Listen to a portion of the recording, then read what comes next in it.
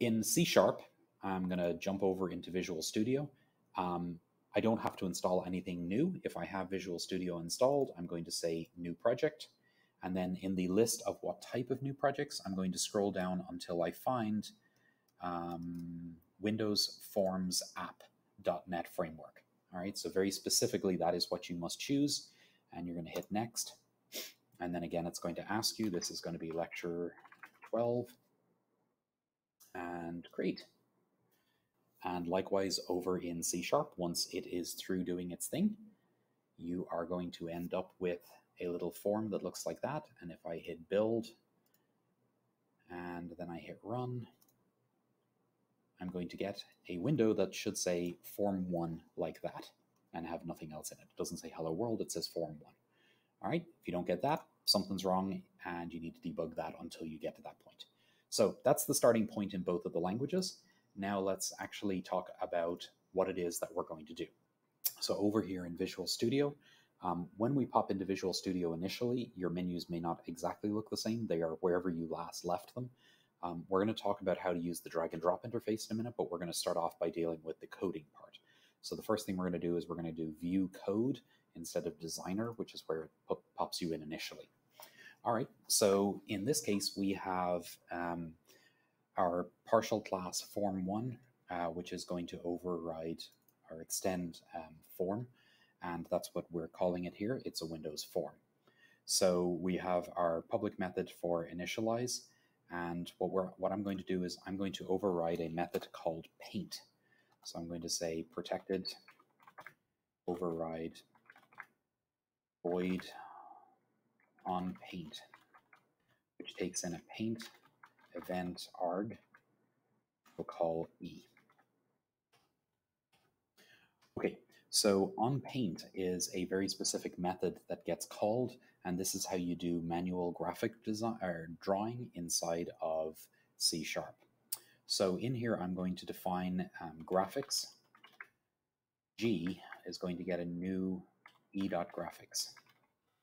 So what came in as an argument is a paint event argument, and I'm making a new instance of it inside of my method so that I can interact with it.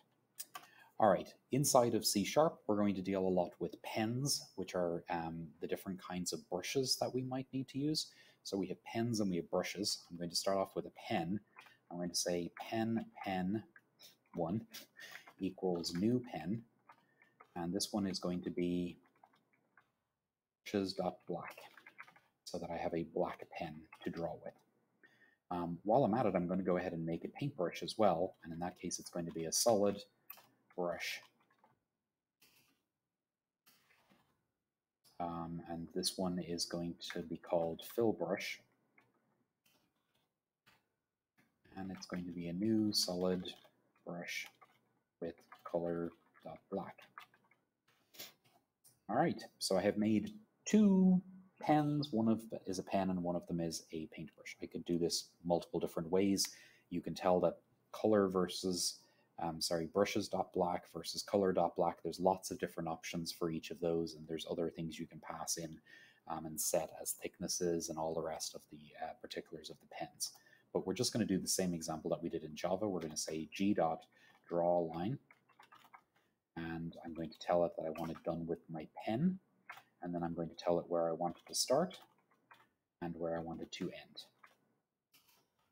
40, 10, 10, 40. This is the same idea as what we were doing in the other language. It is still indexed the same way. Those are actually the same parameters I did in the last language. And then I'm going to draw my circle. It's called a fill ellipse. And this time I'm going to use my fill brush because I want it actually filled. And I'm going to pass it 10, 60, which is my location, and then likewise 30, 30, which is my width and height. And I'm noticing that that should be pen 1, not pen. All right, and then the last thing that we're always going to do is we're going to call our parent. Goodness, what did you just do? We're going to call our parent base dot on paint E. I don't know why it's doing that. Stop doing that.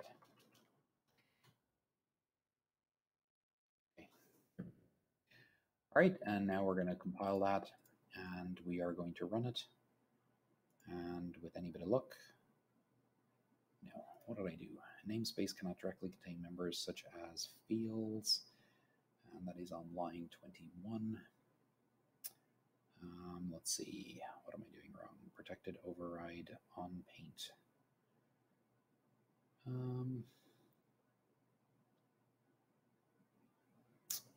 So we have drawing, we have Windows Forms.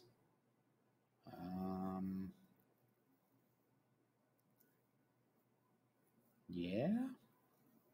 Did I put this in the wrong place? Oh, I totally did. Like, what am I doing? There we go. That's probably going to work a bit better now. Sorry about that.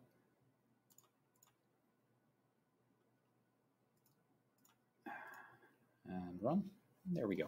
We get our form, has a similar line and a similar oval. And just like with the other one, if I come in here and I change its width to, I think I did 60 in the other one, and I rebuild, you will now get a wide oval instead of a long oval. So you can change them around.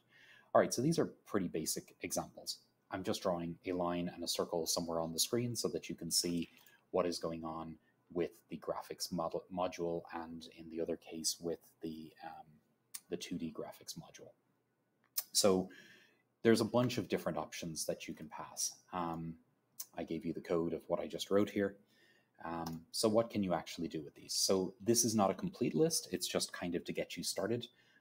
This is the Java list of methods. This is the C# list of methods. I didn't list the two that I already used. So like I obviously used fill ellipse, and I also used draw line, and those are the C# ones. I don't think they're actually listed in here. And likewise over here, you'll find that for most everything there is a stroke or a draw, which draws the outline of it, and then there is going to be a fill in both languages, which actually fills it in. So the circle that I used was a filled circle. The other type of circle obviously would be a unfilled circle. So if you drew ellipse, or I think there are two L's in ellipse, and I think that's a typo anyway. And likewise over here, there is stroke oval. If I used either of those, I would get the outline. The way that they're called is ever so slightly different, and like most things I'm going to tell you, you're probably just going to need to look up each of them. The C# version of it, that's the weird one. So draw ellipse. In order to draw an ellipse, you first define a rectangle that is the size that you want the ellipse to be, and then you simply tell it to draw an ellipse with the pen inside of the rectangle, and it fills the rectangle with the ellipse in whatever shape the rectangle happened to be. That's just strange, and it's odd that it doesn't do the same thing when you do a fill ellipse. It just takes in the 4 parameters as we saw. So my point of all of this is that you need to look at the documentation for each of these methods, because the way that they're called is slightly different, and especially some of them allow you to draw almost arbitrary lines which can have arcs in them, and this is how you would define drawing a character in a video game. You would have lots of arcs and lots of detail inside of there, and so you have a whole lot of parameters that you can pass in there as to how far you want the arc to span between 2 different places.